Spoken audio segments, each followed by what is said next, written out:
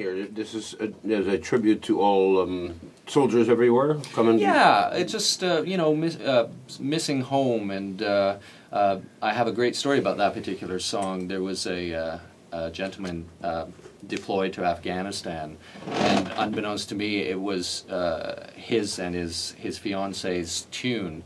And her deployment gift for him was a gold watch with some of my lyrics inscribed in it. So I got the email from the family saying this was his deployment, you know, and there's tears streaming down my face when I'm having my breakfast, and my wife runs in, "What's wrong?" I said, "Just read this." So wow. Beautiful. That is incredible.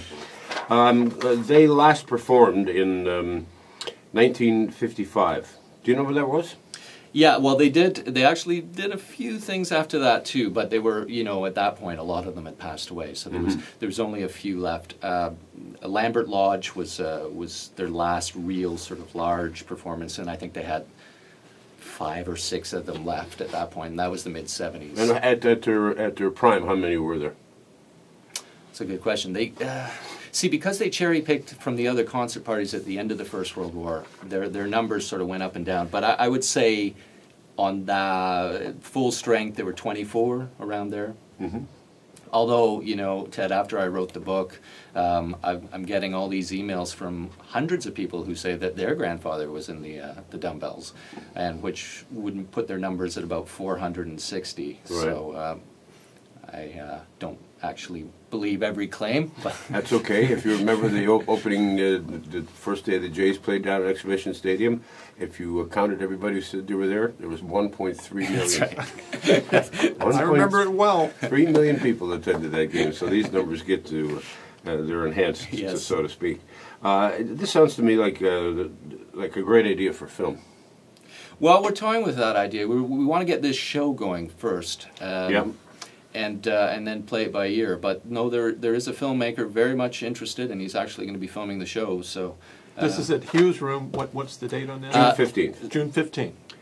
And so the comedy that goes on in here, is it based on all old comedy scripts? Absolutely. So we're going to do a couple of sketches right out of the Dumbells book, and the rest of it will be some of the songs reimagined to the best of our, you know, 21st century sensibilities that we can, you know, go back. Well, there's nobody around anymore to challenge you. Well, that's right. So it takes the pressure And the off. Instrumentation. What would the instrumentation So be? what we're going to do, Bill, is we're doing clarinet, cornet, piano, accordion, and we were thinking about a tuba. It's a little late in the game to add that, but that's kind of the sound. That there kind was of brass kind of sound. As it turns a century. Sally Ann sort of sound in a way, yeah. So we're keeping it to that. You know, there'll be no electric bass and drums, which we're used to. So you have to grab our most famous sousaphone player, Rob Tehan, who showed up with 1,000 bands.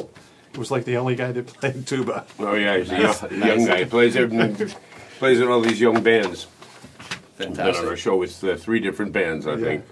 Yeah, this is really quite a fascinating part of Canadian history.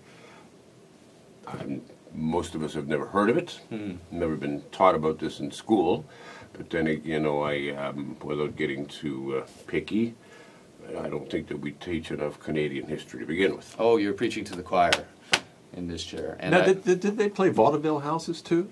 Yes, yeah, they had, even in London, they had some successes and played, you put me on the spot here, but I think like the Empire, and there's another vaudeville theater that they ran for weeks in London, England, right, while they were over there. So, no, they were the real deal. They were the real deal. How many people in the presentation June 15th? 2, 3, 4, 5. So 3 musicians, including myself, 2 actors, and of course Lorne Brown, who's a very gifted storyteller. And Lorne's got a special connection to the Dumbells because his father actually worked for the Dumbells during their Canadian tours in the 1920s. So it's really close to his heart, and he's just delighted that I finished this book. And what kind of an audience are you expecting to get? That's a really, really good question. I have no idea. I'm expecting some of our people that are used to my, you know, my other reggae world coming out of curiosity's sake. But also, I feel that, you know, it appeals to anyone with that affinity for Canadiana might come out, and certainly some military people will come out and probably talk about tanks and that kind of thing with me after the show. But